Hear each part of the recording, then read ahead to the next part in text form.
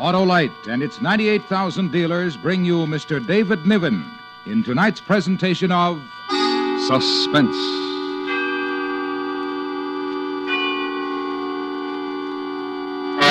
Tonight, Autolite presents a story based on fact. The true report of a man who had everything going for him. But since all his dealings were illegal, it became necessary to move around more frequently than was usual. It's called Grand Theft. Our star, Mr. David Niven.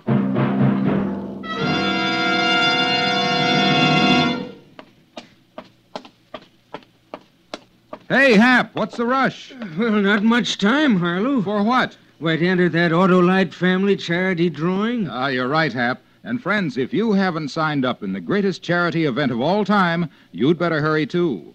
You may make it possible for your own church or hospital, Or your school or club. or any other recognized local or national charity to share in $100,000 in cash. Tell them how simple it is to enter, Harlow. Why, all you do is sign your name and address on a registration form at any Autolite family car dealer. There's nothing to try or buy, nothing to solve or write.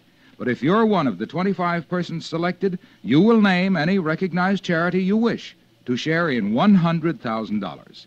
So visit any or all of these car showrooms: DeSoto, Hudson, Plymouth, Studebaker, Dodge, Willis, Nash, Packard, Kaiser, or Chrysler. There's not much time left to enter the Autolite family charity drawing, so why not sign up tomorrow?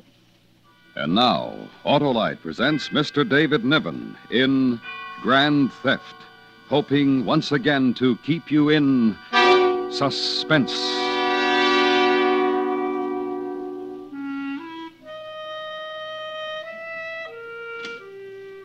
Here's how it works. You appraise things. You stroll through a house, take your notes, make your calculations, and eventually you come up with some interesting figures on which they pay you. Of course, it's interesting work. And if one is resourceful and competent and ambitious when no one is looking, one might turn out to be wealthy. Oh, there you are, Mr. Bentley.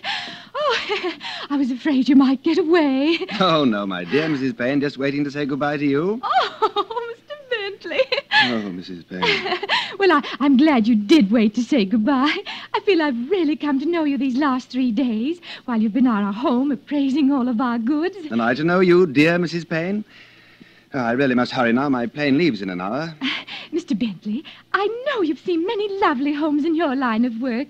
What do you think of ours? Oh, one of the loveliest I've ever seen. No, truly, Mrs. Payne. Did the insurance company ask you to appraise the jewelry, too? No, they didn't, Mrs. Payne. Oh, dear. Well, we had such a delightful chat while you were here, and I do feel I know you. You did see my bracelet, the platinum one, at dinner last night? Oh, I couldn't help but notice it, Mrs. Payne. Well, as a matter of curiosity, and I know you do have this knowledge, what do you think Roger paid for it? Well, not a cent under $5,000. Oh, then he does love me. Be most assured of that, Mrs. Payne. Oh, I really must go now. Well, whenever you're in Denver again, call us, won't you? Won't you, Mr. Bentley? Of course I will. Goodbye, Mrs. Payne.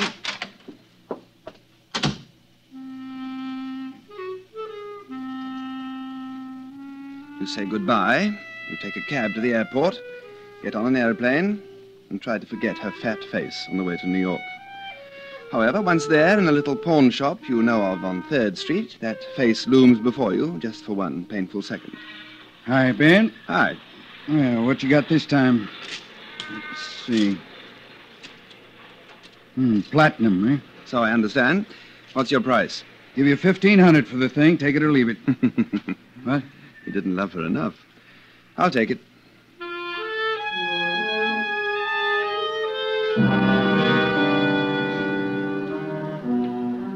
But that way is very small stuff. Cheesecake instead of caviar, if you will.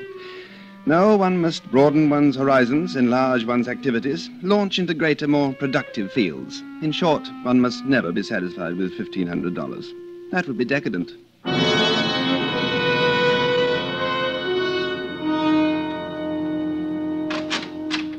Well, punctual as usual. Oh, I always like to make my little visits on time, Maud. I love you. And how is your dear old grandmother today? Is she comfortable? She's as good as can be expected. When do we get the money? Soon, very soon. Now, don't be impatient. I'm going to speak to the insurance adjuster later on today. But first, I'd like to speak to Mrs. Mullen seriously. She'll be the key person in this situation. Ben, wait. What? You and I, Ben, we're two of a kind, but Grandmother's not like us, and she doesn't know about us. All I want to do is just get enough money to get out of here and get married and go to Paris and forget everything. So do I, my dear. Well, whatever we do, does she have to be involved? Only in a small way, love. She's old, Ben. She's never done anything wrong in her whole life. Look, when you talk to her, be gentle. For some reason, she thinks the sun rises on your shoulders. Why, I don't know. Well, your granny is a woman of supreme taste. You might as well come along. Ugh, a terrible house. Ghastly knickknacks. It's all she has left in her life. These things, her memories. Too bad she doesn't have any money any longer. She broke her glasses yesterday. They're being fixed. You have a visitor, Grandmother. Mrs. Mullen? Mrs. Mullen? Granny dear, good morning. Ben, it's a wonderful morning, Ben. Yes, it is, dear. Have you been enjoying yourself? You're looking well. Oh, Ben, it's such a lovely morning. Dear, I've something to talk to you about. Will you listen carefully, dear? Ben, be gentle. Sometimes she'll answer, sometimes she won't, but she hears you. What is it, Ben? Now, I want you to be a very good girl and do as I ask you, dear. Yes, Ben. Sooner or later, possibly before the end of this week, a man will call on you. Yes? Now, I don't know his name, but he will represent an insurance company. Now, he will ask you certain questions about some family jewelry. Do you remember about the family jewelry? Do you remember what I told you about the family jewelry, Mrs. Mullen? Granny?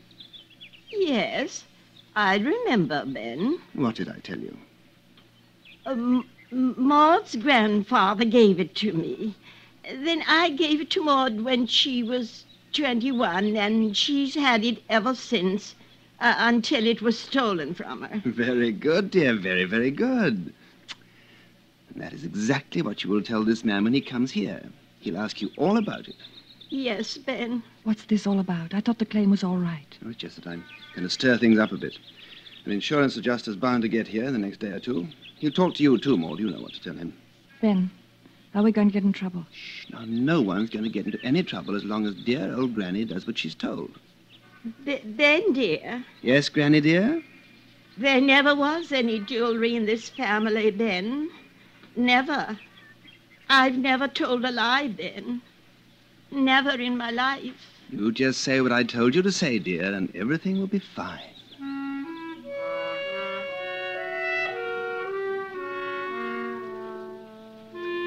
You judge the picture of an old woman who never lied, and you wonder about it. But you feel that the larger gain, the promise of it, the Paris of it, the unutterable delight of being financially exhilarated, demands that you continue the action. So you make a phone call to a certain insurance company, then you go home and await developments.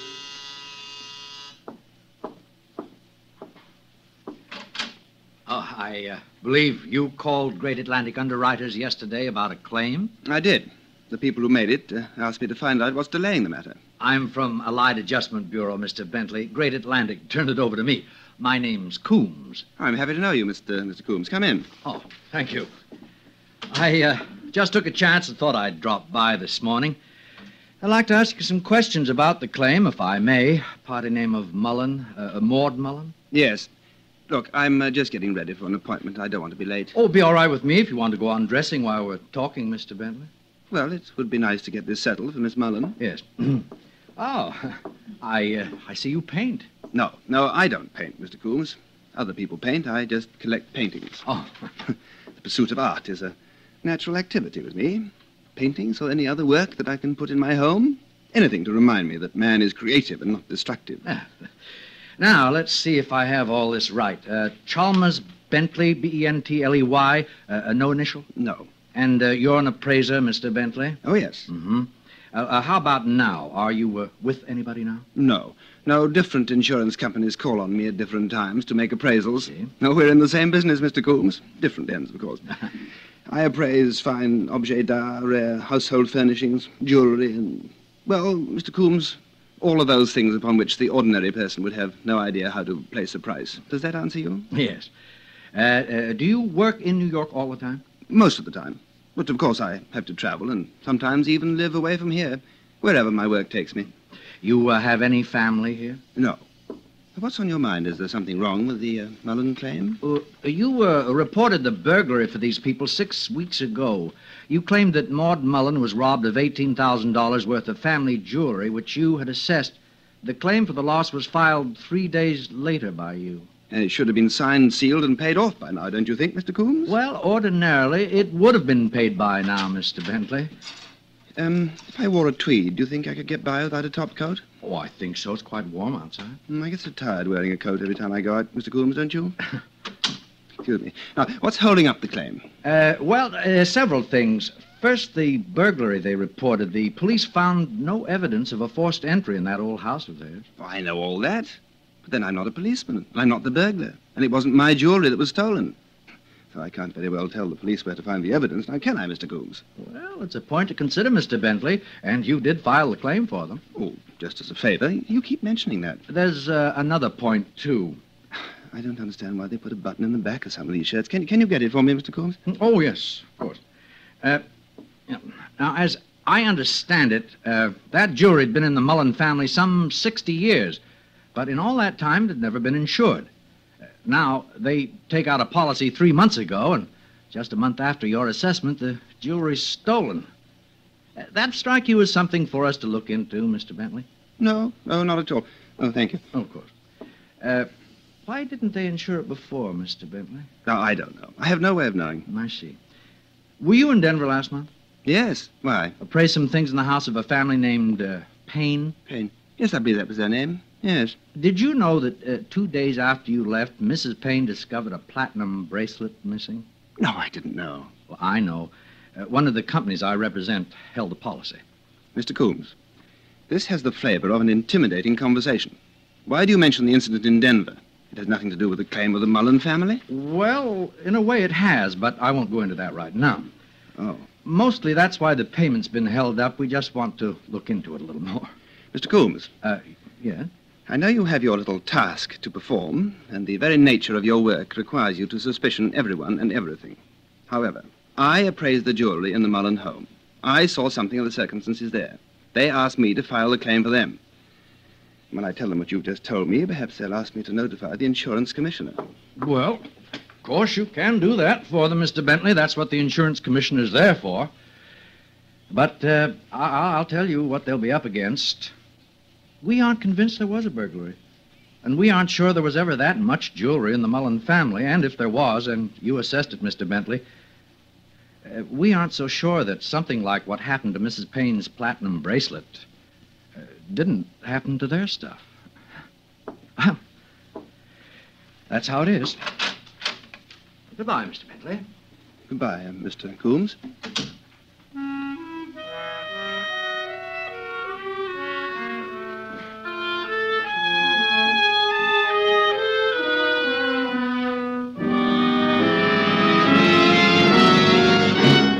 Autolite is bringing you Mr. David Niven in Grand Theft, a story based on fact. Tonight's presentation in radio's outstanding theater of thrills, Suspense.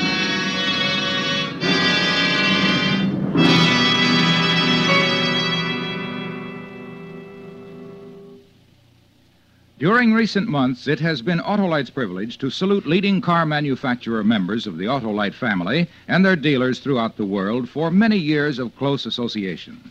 Car dealers from coast to coast have held open house, and some 30,000 Autolite men and women have visited special automobile showings set up in 26 Autolite plants. This third annual Autolite Family Salute program will be brought to a brilliant close with the opening this coming Wednesday of the famous Easter Parade of Stars automobile show in the Grand Ballroom of the Waldorf Astoria Hotel in New York City. Here, against a colorful background of thousands of living wildflowers, record-breaking crowds will see latest car models produced by members of the Autolite family. If you are in New York City this week, we cordially invite you to the Easter Parade of Stars Auto Show at the Waldorf. And wherever you live, Remember, more than 400 Autolite products are famous throughout the world for outstanding quality and performance. Yes, from bumper to tail light, you're always right with Autolite. And now, Autolite brings back to our Hollywood soundstage Mr. David Niven in Elliot Lewis's presentation of Grand Theft, a story based on fact and well calculated to keep you in suspense.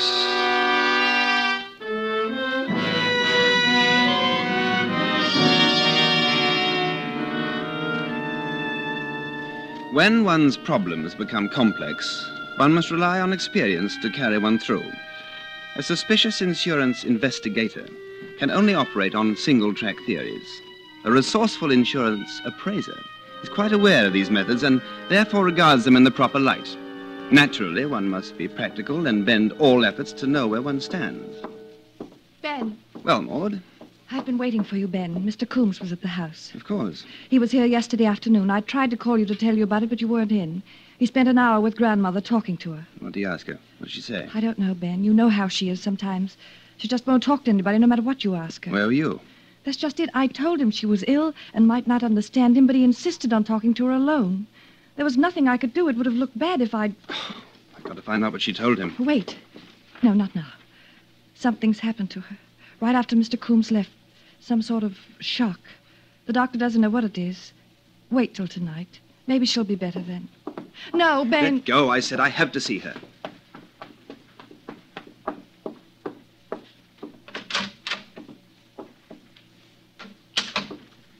Mrs. Mullen? Mrs. Mullen? Granny? Ben, That's right, Granny. It's me. I want to ask you something, dear. It's important, or I wouldn't have disturbed you. is it a nice day, Ben? Oh, lovely day, dear. Lovely. Mr. Coombs spoke to you yesterday afternoon about that little matter. Do you remember? Do you remember Mr. Coombs, Granny? Granny, tell me, what did he ask you? What did he say? Mr. Coombs? Oh, Ben, he was very, very nice. He smoked a pipe, like Maud's grandfather. I told him all about the jewelry, the brooch, and the ring, and the necklace. I told him it had been in the family 60 years, Ben, and that I gave it to Maud when she was 21.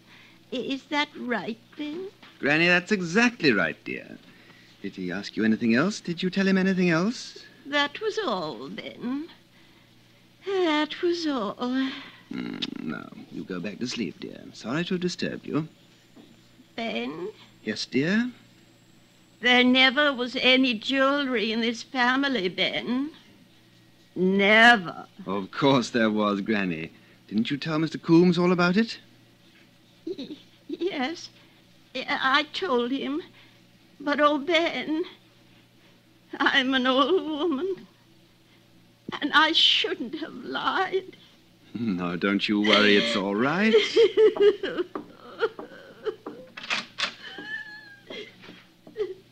Maud, Well, everything's all right. what? I'm telling you, we're in business. Paris and all. Pack your things. Well, wait, Ben. How is she? Your grandmother? Oh, my dear girl. We don't have to worry about her anymore. We'll put her in a nice home. Now, pack and smile. You sure we'll get the money on the claim? I'm going over to get it now.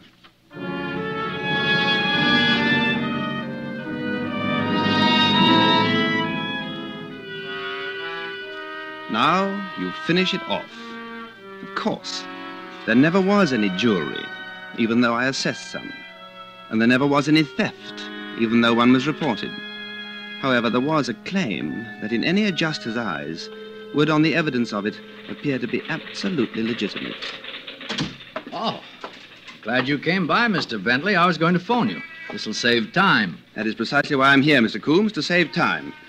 When will the Mullins receive their money? Well, I'm afraid that's something I can't answer, Mr. Bentley. Mr. Coombs, a valid claim has been placed with the company you represent. And I'm sorry they have so many reservations about honoring it. However, I know something of the workings of insurance companies. I know that you, not the company, are holding it up. That's quite right. Why? I understand that you had the effrontery to call on that poor, sick old lady. Wonderful person. I doubt if many people call on her nowadays. Most of her friends must be dead by now. I'll tell you why I'm here. Miss Mullen asked me to come.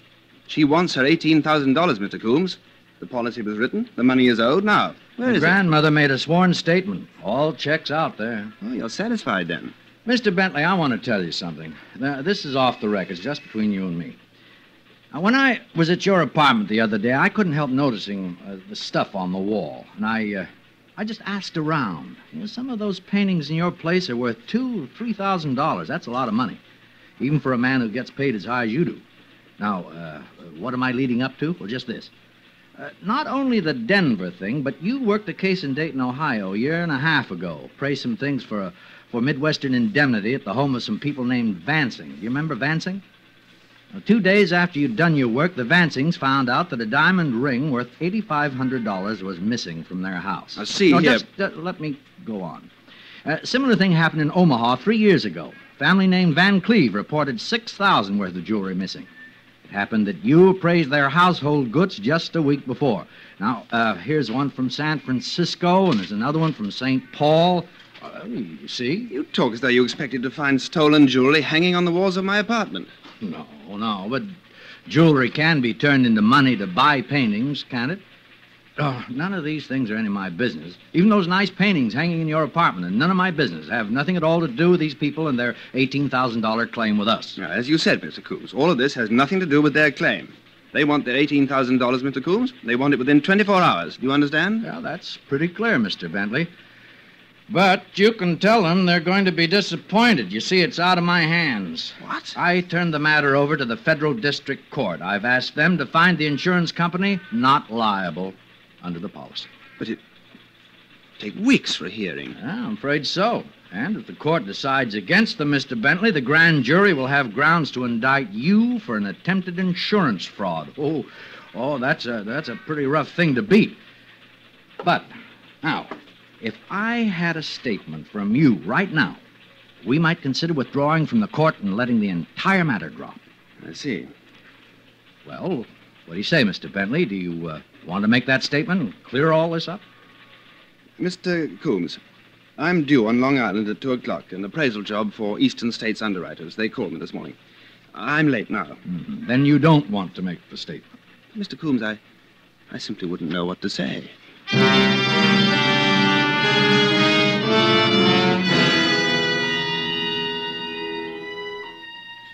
You really do know what to say, but under the circumstances, it would be inadvisable to confide it to Mr. Coombs. 2 words suffice. Get out.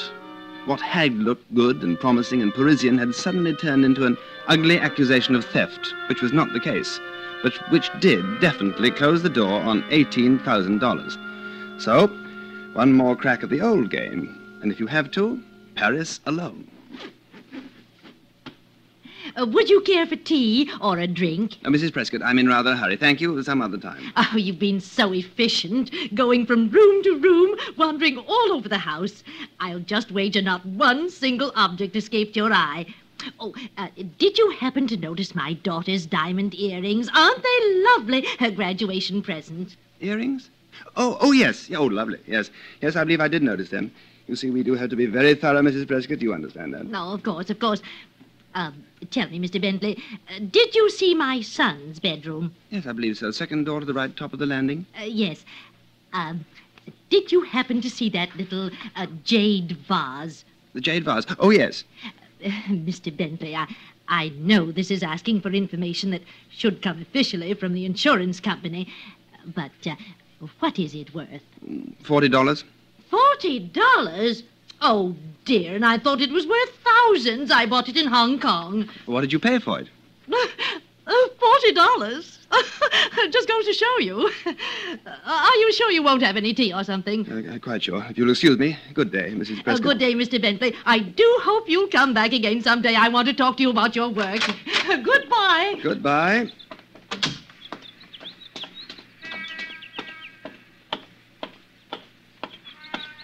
Hello? Huh? Mr. Bentley, this is Detective Ivers. Central Division, Mr. Bentley. What is this? Mr. Coombs, have you lost your mind? Your or full something? name, Chalmers Bentley? Well, of course it is. He knows that. Say, I understand your occupation is appraising, that right? It certainly is. Now, I have a Just question. a minute. I'd like to see that briefcase, Mr. Bentley. What? Sorry. I'll put it all back. You're behind this, Coombs. I dread to think what'll happen when I call my attorneys. It's just a little idea, Mr. Bentley. I had to risk it. Nothing in here. Nothing but a day's work, all unassorted, thanks to you. It's all right. Mind standing still? I certainly do. Now take your hands off me. I've got authority to search your person, Mr. Bentley. It'll be done sooner or later. What are you looking for, a gun or something? We have reason to believe you've taken some jewelry from this home. That's why I looked over the briefcase. That's why I have to search you. Empty your pockets. In the hat. Hold still.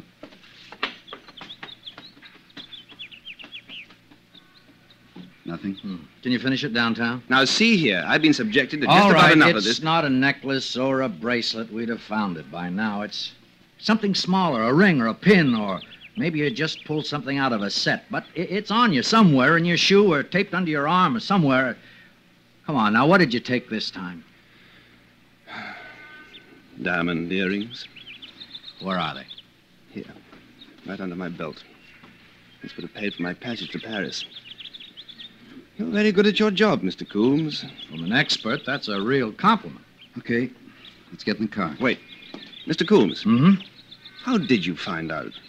Why, I talked to your girlfriend's grandmother. Oh, I don't understand. I wanted you to talk to her. She was my ace. Oh, she told us the right story, Bentley. Your story. It broke that old lady's heart to lie. It just broke it. That's how we found out. Yeah, I'll bet that old lady never told a lie in her whole life before.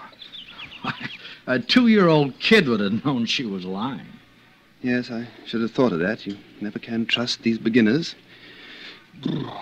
Should have worn my top coat.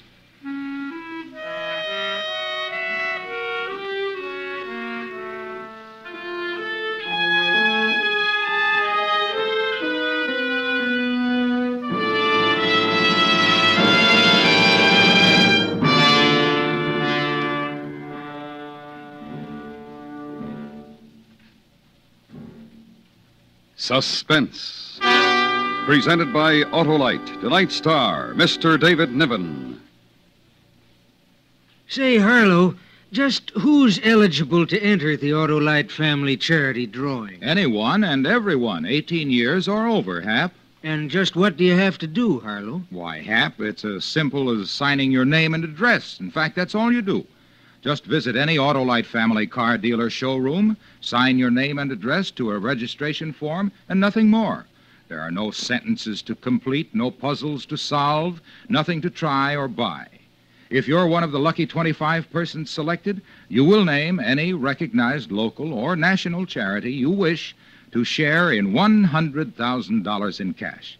It costs nothing to enter. So give your favorite charity this once-in-a-lifetime opportunity to collect thousands. Visit one or all of these car dealers: DeSoto, Hudson, Plymouth, Studebaker, Dodge, Willis, Nash, Packard, Kaiser, or Chrysler. Not much time left, so sign up tomorrow.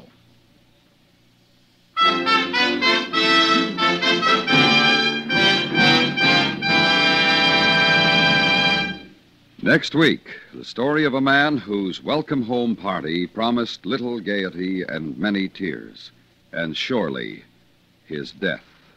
It's called Parole to Panic. Our star, Mr. Broderick Crawford. That's next week on Suspense.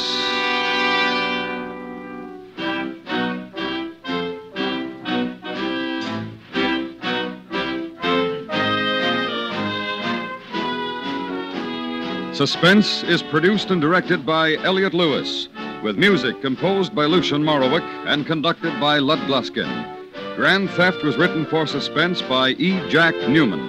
In tonight's story, Mary Jane Croft was heard as Maud, Florence Walcott as grandmother, and Joseph Kearns as Coombs. Featured in the cast were Truda Marson, Paula Winslow, and Vic Perrin. David Niven may soon be seen in The Love Lottery. And remember, next week, Mr. Broderick Crawford in Parole to Panic. This is the CBS Radio Network.